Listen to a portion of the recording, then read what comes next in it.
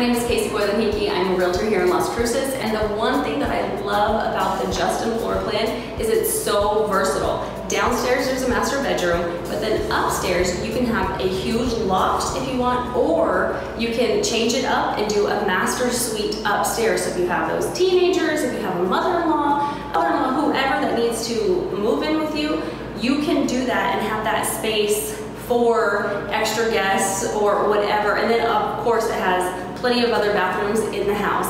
Please go and check out the Justin model.